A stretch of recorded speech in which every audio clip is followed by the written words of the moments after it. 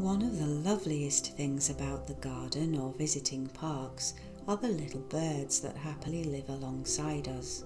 And today I will tell you the folklore of 5 of our songbird friends: the sparrow, the wren, the robin, the blackbird, and the blue tit or titmouse.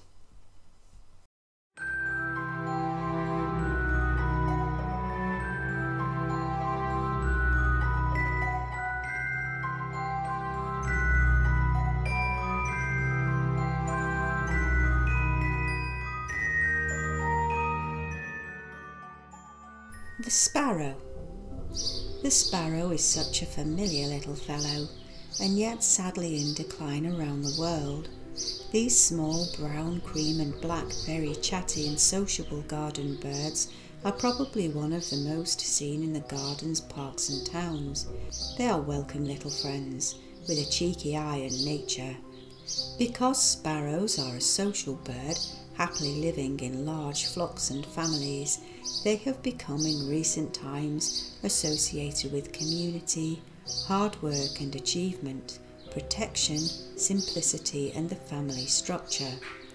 In the Celtic era, sparrows were believed to be keepers of ancestral knowledge, intelligent and diligent, and yet by the Middle Ages they were seen as representative of the peasant class, probably in both cases because of their family flock structure, keeping together, raucous and industrious. There was a tradition that should a sparrow fly into your window and not survive, it could herald the death of a family member. This was taken to extremes in Old England, where if a person caught a sparrow it must be killed immediately, or a member of the family would die, usually parents. In Indonesia, a sparrow flying into the house predicts a new baby, or a marriage. They predict rain and good news. If a woman should see a sparrow on Valentine's Day, she will marry a poor man and yet be very happy and content. In China, sparrows herald good fortune to the family, and here they are regarded as symbols of happiness and the arrival of spring. There is a general international belief that sparrows can carry the souls of those who have passed away to the other world, and so must never be harmed. This echoes the ancient Egyptian belief, and also that of sailors in times past, who would have a sparrow tattoo marked upon them in case they should die while at sea. Sparrow tattoos were also popular pieces of art, created in memory of family members who have passed away. Other sparrow tattoos have been created to symbolise a desire to live on the fringes of society or beyond normal society, and yet also productivity and adaptability in life.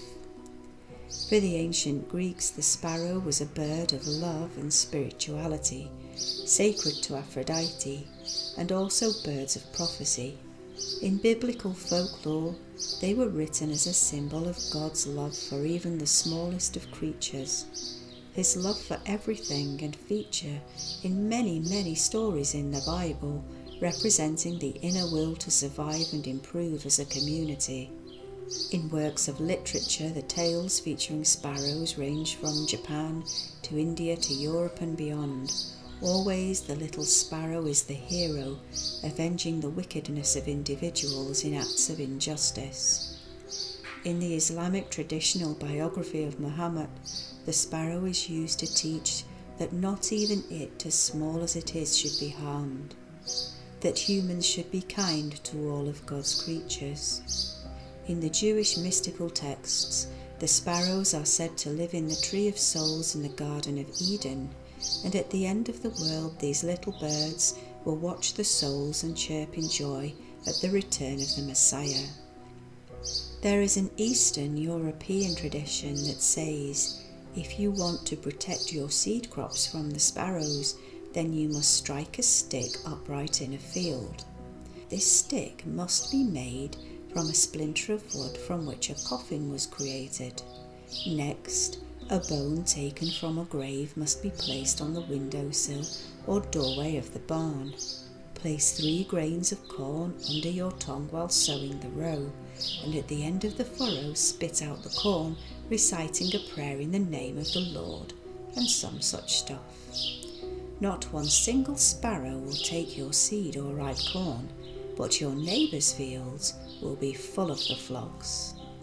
In summary, these tiny, often overlooked birds, full of noise and character, are universally accepted as powerful beyond their size, and the main themes of their place in folklore is a symbol of family, community, perseverance, industriousness and contentment.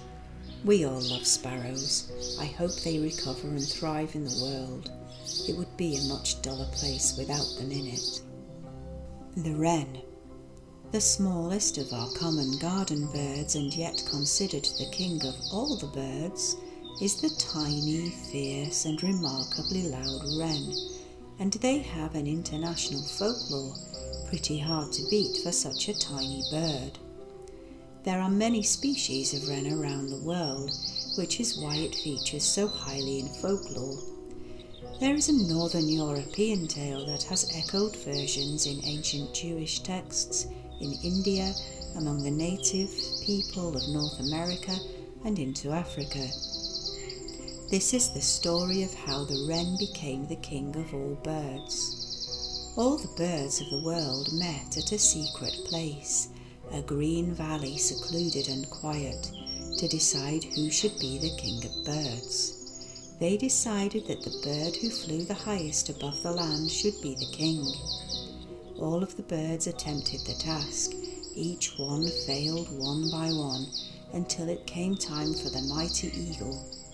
He took to the wing, and he flew higher and higher and higher into the sky above all the other birds, almost invisible to the eye. And it was at this point that the clever little wren launched himself from the eagle's back where he had been hiding. The wren jumped in the air and instantly became the king of all the birds, and well deserved too, because the king should be clever. However, the eagle did place a spell on the tiny wren, that from that day it would never be able to fly so higher than a hedge. The name king is given to the wren in many countries. In France it is the Ratelet, in Germany it is Zaunkönig, the hedge king, and in Dutch it is known as the winter king. In Devon, in the southwest of England, there are also some brilliant colloquial names: Titty Todger, Akimal, Kitty Lodger, Tiddlytope, Cracky Ran, and Cuddy Bear.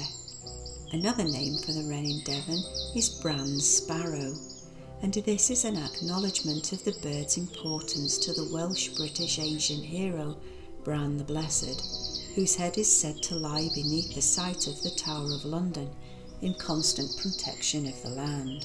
Wrens are solitary and territorial birds, and yet in harsh winters, when many wrens die of cold because of their tiny size, they will call to other wrens and even other small birds, male or female, to share their nests for warmth. As many as 61 wrens have been found in a nest huddled this way. It has always been believed that to harm a wren will bring immense bad luck. They are sacred birds, and yet early Christians considered it a bird of evil. These people knew the wren was sacred to the ancient pagan folk, and in Ireland and on the Isle of Man, the poor little bird was hunted on the 26th of December, St. Stephen's Day, and what became known as Wren Day. This was a punishment for betraying St. Stephen to his persecutors and him becoming a martyr. In the story it was said that the wren alert called as the saint hid in the bushes. The wren had no chance. Each Wren Day a captive bird, dead or alive, would be put on top of a decorated pole and paraded far and wide, or placed in the centre of a holly bush surrounded by paper flowers. This strange task was carried out by the wren boys, bachelors from the neighbourhood, masked and in disguise as animals or wearing straw costumes, and one of the men was always dressed as a woman. In some parts of Ireland there would also be a white mare, a pantomime-type horse. The Wren boys would make music, demand food or money from the crowds. At the end of the day, the Wren was placed in a coffin and buried, sometimes in hallowed ground in a cemetery, and this was seen as a returning to the earth, returning the bird to nature as a sacrifice. And here we see another obviously pagan legacy becoming associated with Christian tradition, as with so many others. The gathered food and money would be used to hold a great dance, where these young bachelors could court young women and possibly find a wife. Life, death and rebirth in the whole traditional day. Another tale that leads to the tradition of the hunting of the wren is that of the mythology of Tay Tay, the fairy seductress from the other world who would seduce unwitting men to their deaths beneath the sea. They would follow her, obsessed, and as they reached to grab her, lose their footing in the water. She would transform into a tiny wren and escape their grabbing hands. From this tradition came the belief among fishermen from the Isle of Man that if they carried a dead wren on their boats, they would be protected from wicked fairy seductresses while at sea. Another fairy woman the wren has associations with is Cleona, the banshee daughter of the Irish sea god Manannán mac Lir. Many of her stories feature her ability to shapeshift into a wren and escape danger or revenge. Later people adopted the folklore of never harming the wren, as it was seen as a bird sacred to all religions. Those people who would raid a nest for eggs or chicks would have lightning strike their home, and their hands would even shrivel up to useless things. In Wales, one of the Celtic countries that make the UK, the name of the wren also means druid, a direct connection to an ancient Celtic faith and a bird sacred to the Celtic hero, poet and mystic Taliesin. The Celts also believed that to carry a wren feather would be a protection from drowning. Apprentice druids would wander the countryside at New Year in search of hidden wisdom. It was believed that to see a wren during this time would be a sign that the druid would be blessed with inner knowledge and insight into the year to come. Such a small creature, elusive to the point of invisibility, symbolising the elusive divinity within all things to be revealed to the druid. In Scotland the wren had the nickname the Lady of Heaven's Hen, and it was extremely unlucky to harm one. The wren is also associated with artists, poets, musicians, writers, a harbinger of spring, rebirth, creativity, immortality and protection. And the Victorians, with their love of anthropomorphizing animals and birds, gave the wren another name. She became Jenny Wren. For such a tiny little creature, the king of birds has a huge presence in our hedgerows, the blackbird. Listen on an early morning or late in the evening as dusk falls, and there is a beautiful song in the air, clear and pure, the song of the blackbird so familiar to us, and one of the favourite sounds of the garden. These birds are members of the thrush family, and found not just in the trees, but also hopping along the floor, searching under leaves and in the soils for food. Bold and very striking birds, especially the males with their golden orange beaks. It has an interesting and peculiar folklore, the blackbird. In ancient Greece it was considered sacred to the gods and the goddesses, although it was also seen as destructive in many omens, and strangely, it would die if it happened to eat a pomegranate. In the medieval era, the blackbird was often caught and eaten as food, giving rise to the nursery rhyme, "Sing a song of sixpence, a pocketful of rye, 24 blackbirds baked in a pie. When the pie was opened, the birds began to sing, or wasn't that a dainty dish to set before the king? At a time when diets would have been meagre, the blackbird, along with other garden birds, would have been an addition to the pot. The Christmas song, the 12 Days of Christmas, there are the 4 calling birds. Originally, this was not calling birds, but collie birds, as in black as coal. Collie bird was a popular nickname for the blackbird, although the term calling bird also fits as their song is so beautiful. Surprisingly, for a bird with black feathers, it is not seen as bad luck, unlike other blackbirds such as in the rook, the raven and the crow. However, folklorists documented that it did have a suggestion of dark places. It was believed that to place the feather of a blackbird under someone's pillow will lead them to spill out all their secrets against their will. These birds are another bird associated with the dead, and this time as a messenger bird, a symbol of reincarnation. If you should see 2 together, a very unusual thing for such a territorial bird, good luck will follow you. A strange old tradition states that if a human hair is used as part of a blackbird nest, that person will suffer headaches, boils and skin problems until the nest is destroyed. In one beautiful tale, the Irish Saint Kevin from the 7th century was praying, hands outstretched in the ancient way. A blackbird landed on his hand and laid her eggs in his palm. He kept the eggs in his hand and refused to disturb them or move them until they hatched safely. The Celtic peoples believed that there were 3 creatures that were the oldest in the world. One was the stag, another the trout, and the third was the blackbird. These respectively were said to represent the earth, the water and the air. The goddess Rhiannon has 3 blackbirds that sit and sing in the world tree in the other world, the Isles of the Blessed. Their entrancing singing would lure listeners into a trance state so they could pass into this place and find out its mystical secrets. And this echoes many traditions that the song of the blackbird can be used to enter an altered state of consciousness for those seeking spiritual or otherworldly knowledge or help. In Italy, there is a lovely little folk tale that tells of a family of blackbirds that came to shelter there one winter. The weather was so cold that the family of blackbirds moved their nest from a tree to close by a chimney pot where they could at least gain some warmth.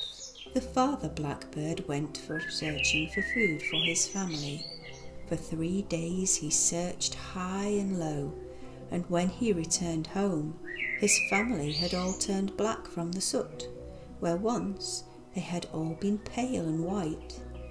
The blackbird is one of our most beautiful garden birds, and it is a joy to watch them bouncing around the garden. The robin redbreast.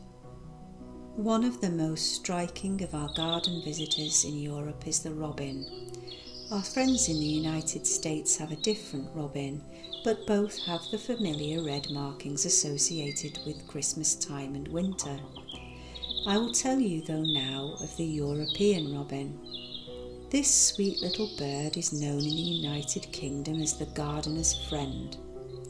The robin is a symbol of good luck, happiness, rebirth, and, as with other birds, is a liminal being that can cross the 2 elements of air and earth, and so are known as messengers from loved ones who have passed away.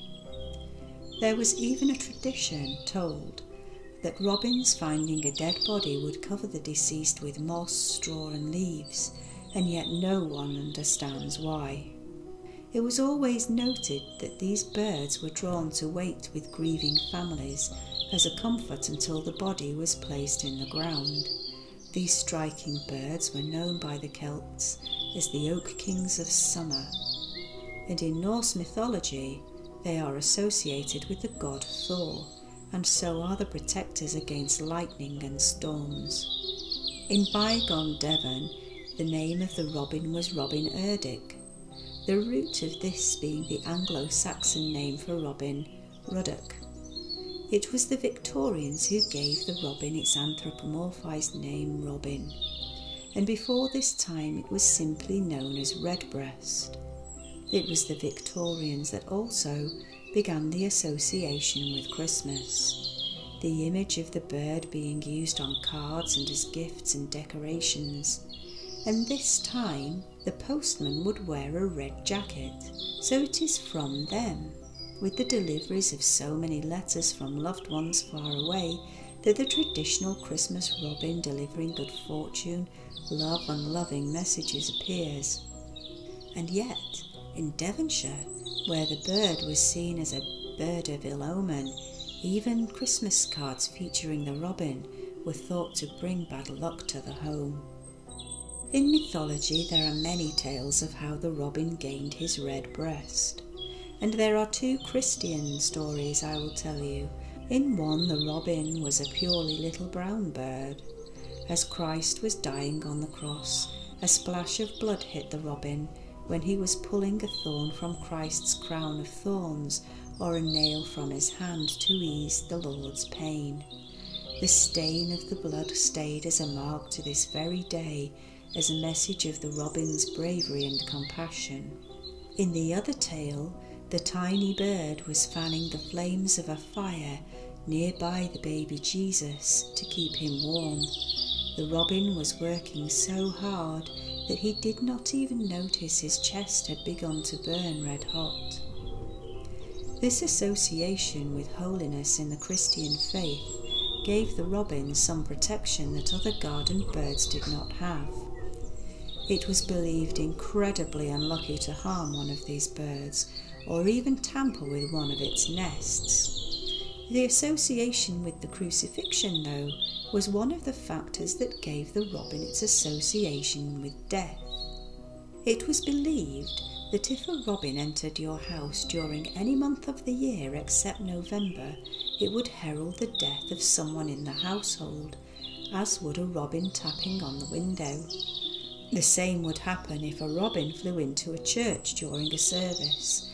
One of the parishioners would pass away soon. It was also a common belief to this very day that robins are messengers from our departed loved ones. There are many anecdotal tales of robins being a comfort to grieving families, representing the loved one who is no longer with them. These little bright-coloured birds have a truly beautiful song that is very powerful for such a small bird. This song has become a symbol of hope and rebirth over the years. In Celtic mythology, the killing of a robin would bring about the destruction of that person's property by fire, and there is an Irish legend that tells us that the robin brought the gift of fire from the other world.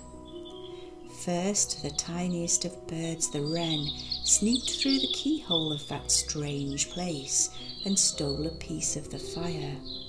It squeezed back out and carried it as far as its tiny wings could, but it grew tired and way too hot. It gave the fire to the robin, who carried it further and further and further until its breast was burned with the heat. The robin gave the fire last to the lark, who finally managed to carry the gift to humans, but the hard-working robin was forever red with heat. This fiery folklore echoes the robin's association to Thor, or sometimes Odin.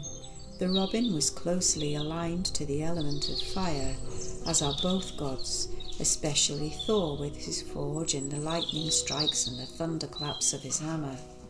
The robin therefore became the bird of storms and fire and sacred to the Norse gods.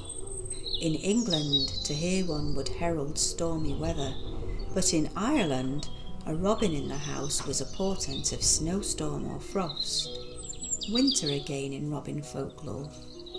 On Dartmoor in Devon in the southwest of England, it was believed, and probably still is to this day, that to take a tiny blue robin egg from a nest would cause all the milk from the area to discolour, and to take a nest would cause all the crockery in the house of the thief to be smashed to pieces supernaturally.